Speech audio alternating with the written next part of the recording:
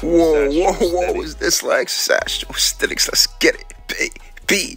Kendrick Lamar performing at the Super Bowl. Whoa, now check this out. Does this mean, America, that Kendrick Lamar is officially in the Billionaire Boys Club? Make sure y'all like, share, comment, and subscribe. Let's vibe. We about to get into this. And I said this because look, Jay-Z, Mr. Sean Carter, billionaire businessman, CEO, president of Def Jam, Rock Nation icon. This man, what is the most rebellious thing that y'all have ever seen Jay-Z do? His speech at the Grammys, the 444 album, some of the business moves that he's made. Jay-Z is a great artist, and he also still has to maneuver in that corporate sense.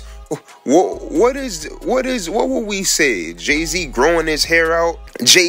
Hov got locks. Y'all could run with that if you choose. The way that he rebels is by working his way up. I'm not saying that I'm expecting Hov to be a rebellious corporate rapper. Like, listen, I'm gonna keep it a bean with y'all. If you're expecting Hov to be that, or any artist, you are wildin'. You're wildin'. I would say yay. When it comes to who's the most gangster artist of all time, that's Kanye West. Kanye is really a G. When I think of like a gangster, what that is, that's Ye. Alright? Not to say that Jay is a gangster in another way.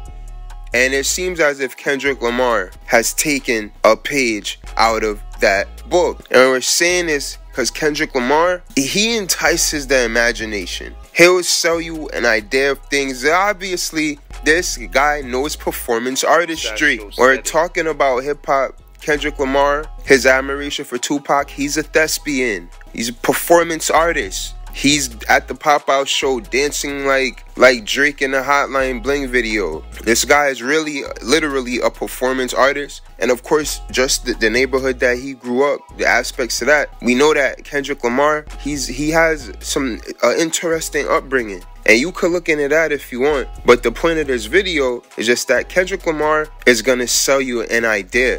That Super Bowl, selling an idea. That's what we're saying. It's not about, people have been echoing sentiments that there would be a pro super duper woke. And this is where I think Kendrick Lamar, well, why didn't he perform at the Democratic National Convention? But when Gavin Newsom was playing, Not Like Us was playing, they not like cut, they not like cut. That was playing while Gavin Newsom was speaking, America. Now, ultimately, that's a point of interest. What we're saying here, going forward with the Super Bowl, Kendrick Lamar, he is in that Billionaire Boys Club now. Can you imagine what this is going to do for PG Lang's resume? Jay-Z licensed PG Lang with a degree of creative control around the Super Bowl, and it's, as some reports been saying, that it's Jay-Z's last time coordinating a year with the NFL due to the terms of the contract. Listen, they're trying to renew that partnership. What do y'all think? If that's the case, Jay-Z leaving, entrusting his last year to make an impression on such a stage and giving an aspect of creative control and working with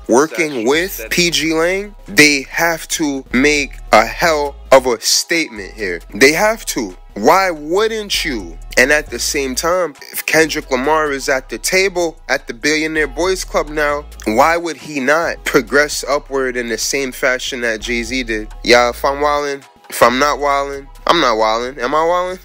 Make sure y'all like, share, comment, and subscribe. Y'all know it's Astrostetics. Let's get it. Yeah.